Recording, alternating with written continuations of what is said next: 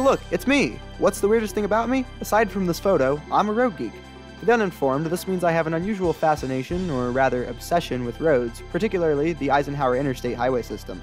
Originally conceived in 1956, the interstate system has since amassed 70 different mainline interstates and hundreds of spurs, proving to be a crucial part of America's infrastructure and economy. Whether you're stuck in traffic on I-95 or creeping through the construction on I-70, you're never very far from the interstate system. But I'm not here today to talk about 95 or 70. The interstate I'm talking about here today isn't very popular or even used that much, but it is my home interstate and I have a strong connection to it. So without further ado, I introduce to you Interstate 72. Although the system as a whole fascinates me, I have an unusual obsession with this interstate in particular. Today, I'll be talking about the history of this route, the cities it visits, the route of US Route 36 in Missouri, and the potential of an extension further into Missouri of I-72. With any luck, this will be the last time I make a dedicated video on this road.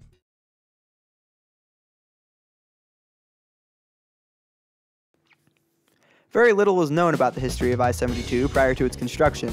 All we can assume is that IDoT felt the need for a freeway between Champaign and Springfield because this is what the route of 72 would later look like. The initial route of I-72 followed what used to be Illinois State routes 10 and 47 from Champaign to Whiteheath, where 10 broke off.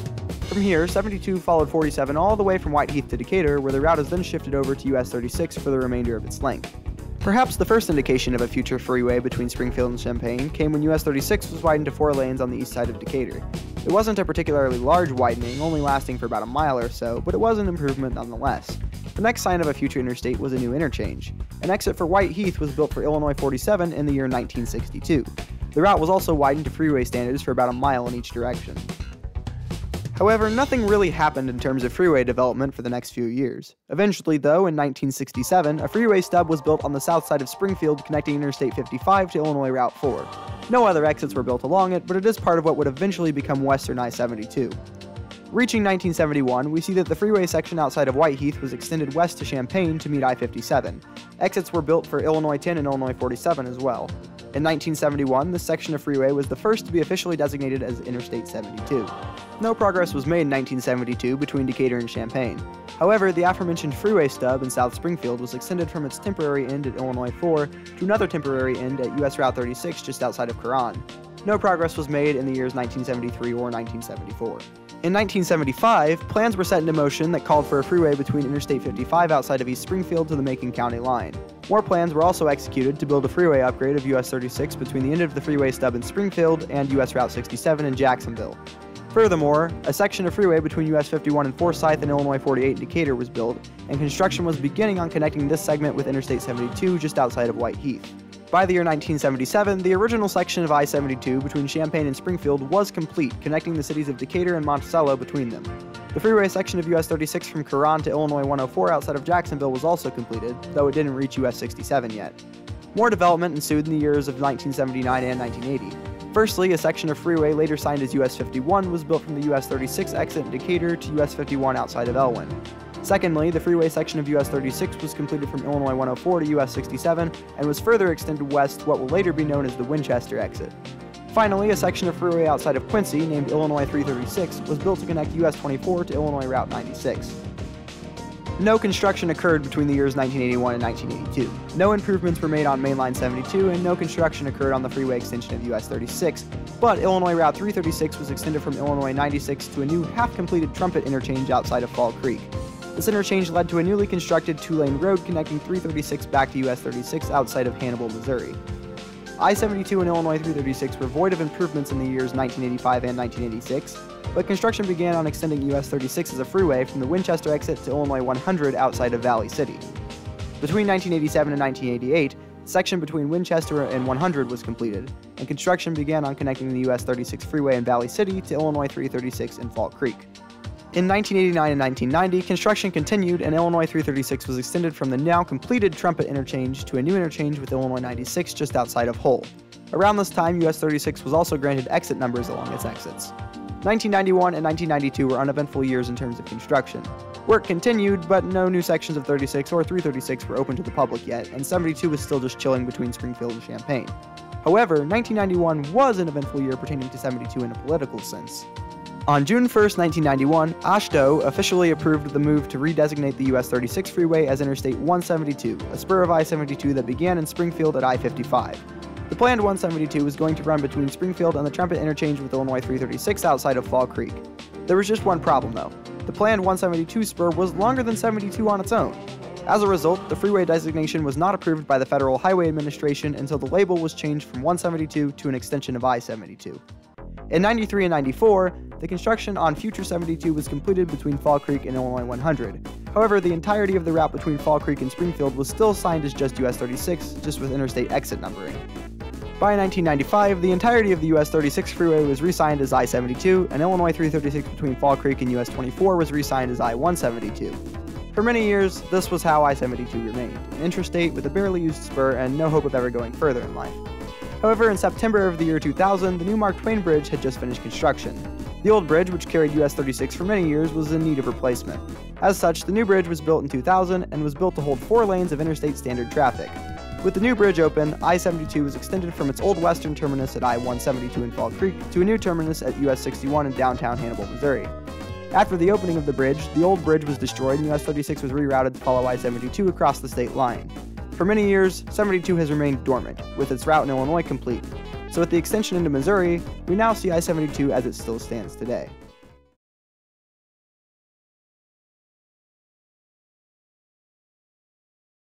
We begin at a stoplight on a surface road in downtown Champaign, Illinois. To our left is a monocles, and on our right a building for lease. This unassuming road is a one-way, but is otherwise normal. However, continuing a few hundred feet from this intersection, we reveal that we are, in fact, at the beginning of a freeway. The speed limit picks up to 55, and we see an exit sign for I-57 signed for Chicago and Memphis. Further along, we see it, a trailblazer sign for Interstate 72, where our 184-mile-long journey begins. With that weirdly theatrical section out of the way, we begin at 72's eastern terminus, a cloverleaf interchange with I-57. From here, 72 exits Champaign and passes through several miles of farmland before meeting an exit with Illinois 47 for Mahomet. From here, we take a turn to the southwest and meet an exit for Illinois Route 10, which takes us to Clinton should we choose to exit it. But no, we continue further, where we meet the first exit constructed on I-72, the exit for White Heath. Eventually, we meet the main exit for Monticello, where we meet Illinois 105. About a mile later, there's also a second exit for Monticello, though with no state route attached this time. After a few more miles of farmland, we meet our first exit with Illinois Route 48. This exit can also be used as a means to access Illinois Route 32, though it isn't signed from the freeway. After this, we meet the Pride of the Prairie rest stop, which is the only rest area on the entirety of I-72's length. Following this, we have an exit for Argenta, before meeting Illinois 48 for a second time as we enter Decatur. Although we never directly enter Decatur, we do meet several exits that allow access to the city. After the 48 exit, we meet my home exit, the Cloverleaf for US 51 north to Bloomington and Water Street south to downtown. Next, we meet the ghost ramps for a T interchange. The seeds for this exit were planted during the construction of 72, back when a freeway was planned to run from Wausau, Wisconsin to Salem, Illinois. We know this today as I-39, though the full project never saw the light of day. As I explained in my very old I-39 video, the project was seen all the way through in Wisconsin, but was never fully completed in Illinois. These ghost ramps are one of the few surviving pieces of evidence of a once-planned freeway. I also theorized that this was the reason that US 51 was built as a freeway for a few miles south of Decatur. If you want to get really conspiracy theory-like, I think that the odd curve in the route of I-57 outside of Salem is where 39 would have met 57, though the evidence here isn't nearly as pronounced as it is in Decatur. Anyways, back on topic. After the ghost interchange, we meet Illinois 121, the primary route used to access Lincoln and the fastest way to get into Decatur when approaching from the west. Following the 121 exit is a sort of mutated cloverleaf between I-72, US 36 east for downtown, and the US 51 freeway stub south for Pana. I-72, now continuing west with US 36 by its side, meets exits for Niantic, Illiopolis, Buffalo and Mechanicsburg, and finally Riverton and Dawson. Next to last, we meet an exit for the Camp Butler National Cemetery, and then meet the old end of I-72 at the Cloverleaf with Interstate 55 and Illinois 97. Might I add, the signs here are incredibly old.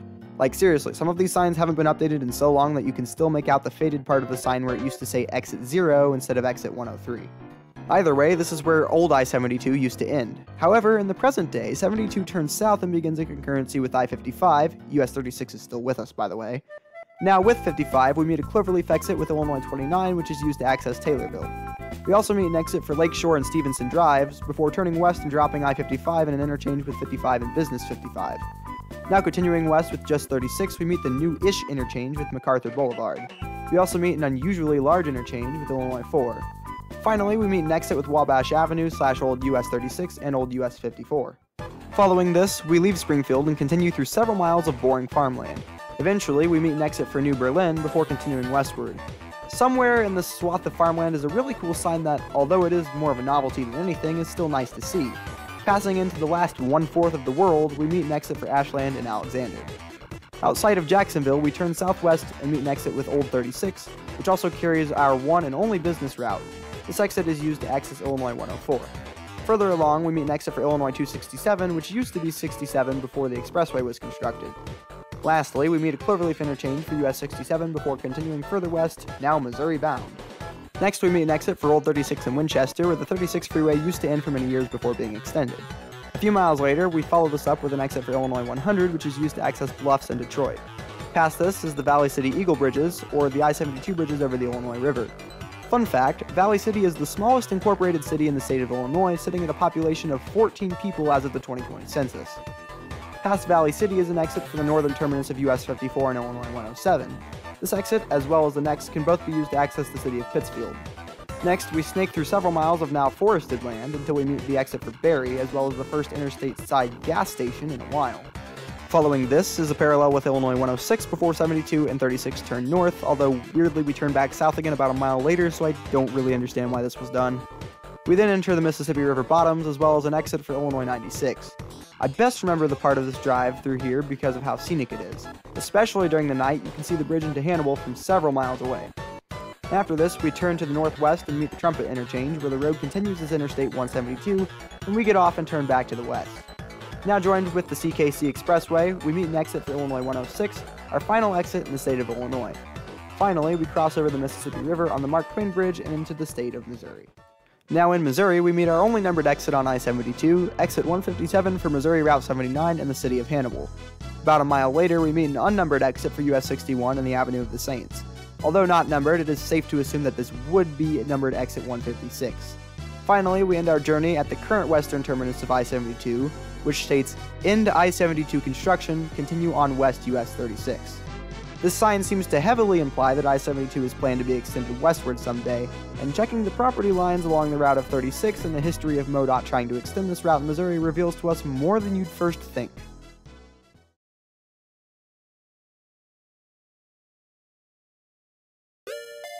Much of US 36 between Cameron and Hannibal has been redone to freeway standards, but just as much of the route was simply twinned.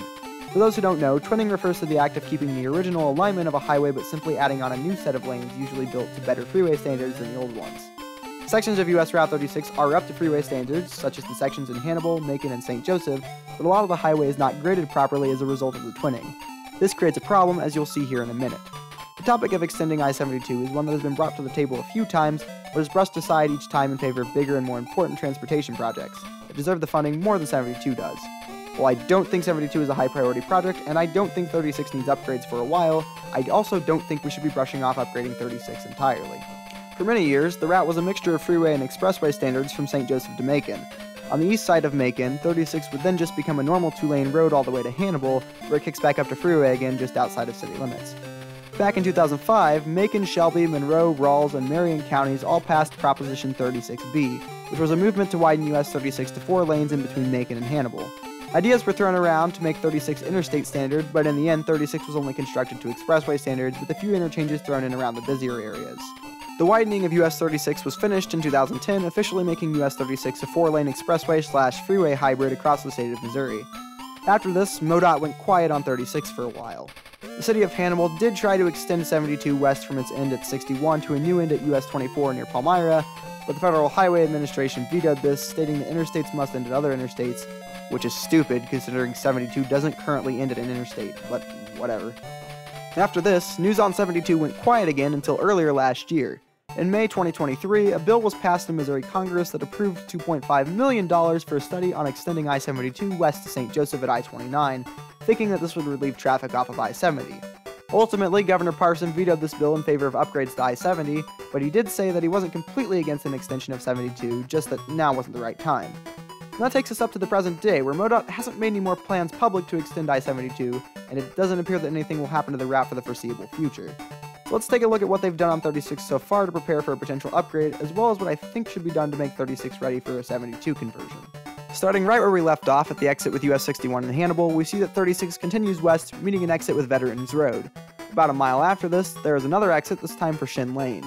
From here, 36 turns southwest for about 2 miles before paralleling its old alignment and turning north for a bit to meet the exit with US 24, where the Hannibal extension of I-72 is proposed to end.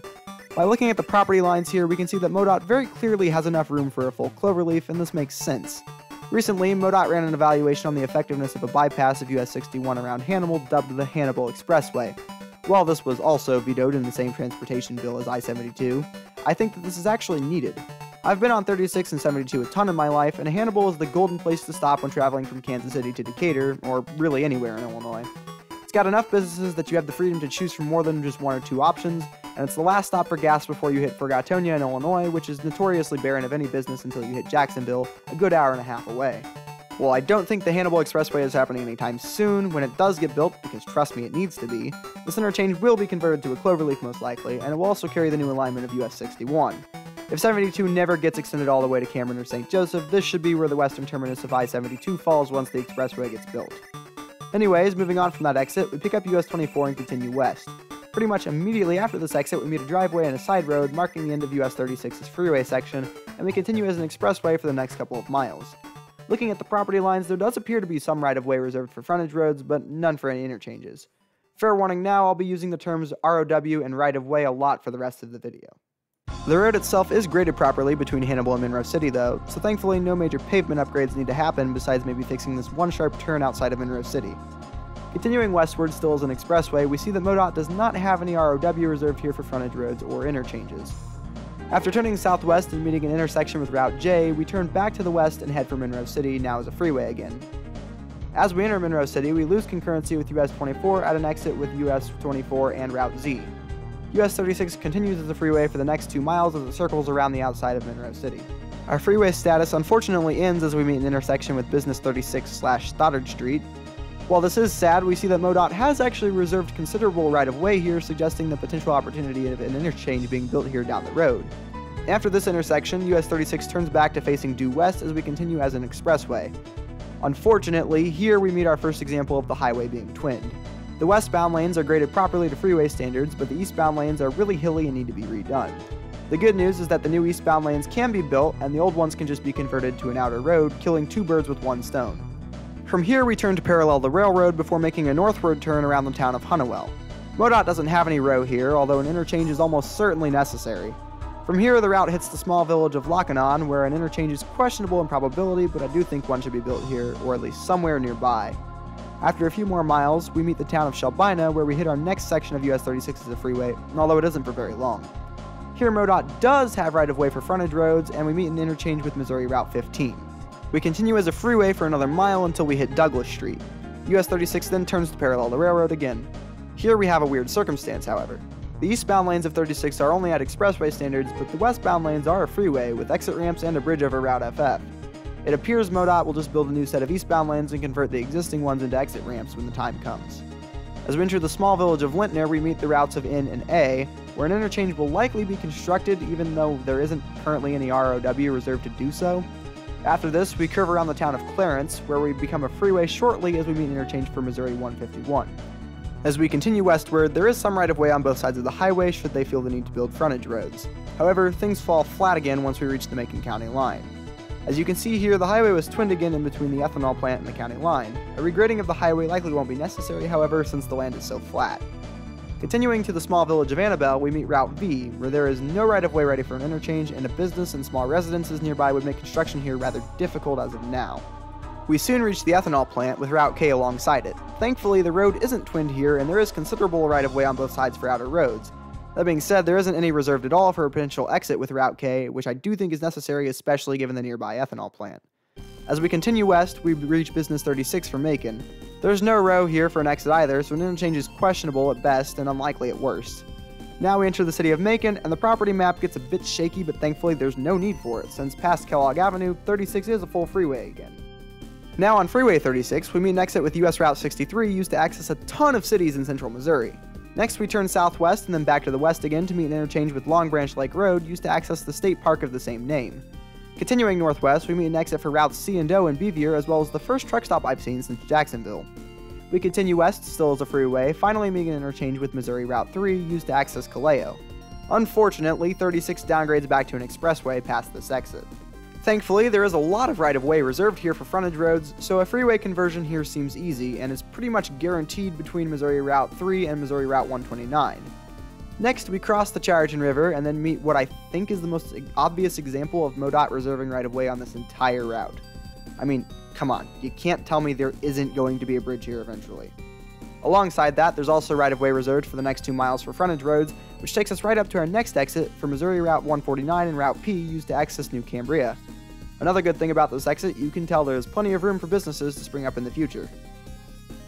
As we continue, the highway is unfortunately twinned again, as it will be from here to Marceline. It isn't all bad though, as you can tell there is plenty of room here for frontage roads, and I don't doubt that there will be a bridge here eventually. Continuing west here, we meet our next example of MODoT reserving right-of-way for a future interchange, this time with South Missouri 129. After the westbound lanes here are regraded to freeway standards, an exit here is definitely happening in the future, which, alongside the construction of frontage roads, would make 36 a full freeway from here to Macon. From here, we continue west and see that there is still room for frontage roads. Based on this absolutely absurd amount of right-of-way here, I'm inclined to believe that MODoT was once planning to completely rebuild 36 and then just leave the old alignment as a frontage road as they did outside of Marceline. Either way, there is considerable right-of-way here for frontage roads on both sides of the highway all the way up to Route 5. Next, we meet the future exit site of North Missouri 129, and just like when we first met this highway, there is row reserved for a future interchange here, which is good to see. Next, we cross over a railroad and then do this weird sharp turn here. This oddity definitely supports my earlier theory that MODoT opted to twin the highway instead of just building a new set of lanes entirely. It'll be interesting to see how they work with the highway in between here and 129, since they likely won't be able to build a new set of lanes all the way to 129, but this is not possible to be converted into interstate standards. Anyway, almost incredibly after the sharp turn, we meet Missouri Route 5 and Route U used to access Marceline. We become concurrent with Route 5 and continue west, now as a freeway again. This unfortunately doesn't last very long, but you can tell there is room for frontage roads in the future when MODoT comes and makes this a freeway. The road of US 36 itself is constructed to interstate standards between Marceline and Brookfield, minus the intersections, since much of 36 in this area just parallels its old alignment. Continuing further west, we meet another blatant example of a future interchange, this time with Jade Drive, although MODoT may opt to reroute the nearby Route F to this exit. Past this, 36 curves a bit to the north and becomes a freeway again for the next few miles, meeting Missouri 11 and the city of Brookfield with it. Next, we meet Business 36 with just enough right-of-way reserved for a future interchange, though construction on this one may be interesting since there is a school nearby. Turning back to face almost due west, we see that 36 was unfortunately twinned again, as it is for most of the 25 miles between Brookfield and Chillicothe. Thankfully, there is plenty of room for a new set of eastbound lanes, and in the small sections in which there aren't, MODoT has mostly gone through and regraded the road to match interstate standards, such as this small section near this railroad overpass. Outside of Laclede, we lose concurrency with Missouri 5, which I neglected to note that we gain concurrency with, although we do gain concurrency with Missouri 139 for the next few miles. There is no right-of-way for an interchange here, although one will certainly need to be built. Ahead of this, we meet Missouri 130, though I doubt an exit will ever be built here. We also meet an example of what I was talking about earlier. In this small 2-mile section of 36, the eastbound lanes were actually rebuilt so that they weren't graded differently from their westbound counterparts. This doesn't last long though, and the highway goes back to being twinned again a few miles later. After several miles of the same old stuff, we meet Route W and the city of Meadville, where we lose concurrency with Missouri 139. Even though there should be an interchange here, I'm gonna be honest, I have no idea how they're gonna build one here with the existing property lines. The road doesn't get much better as we continue into Livingston County. Next on the chopping block is the town of Wheeling and Route B alongside it, where not only is there not row for an exit, but the nearby cemetery is going to make construction here incredibly difficult. In this scenario, I would just say opt for buying right-of-way over here and building the interchange with State Street or somewhere in between. If they wanted to, they could reroute Route B over here as well. The road itself does appear to be built back to freeway standards here, though I'm not too confident in that statement. I do have good news though. As we enter the city of Chillicothe, the hard part is over. As we pass this intersection with Business 36, US 36 itself is back to freeway standards.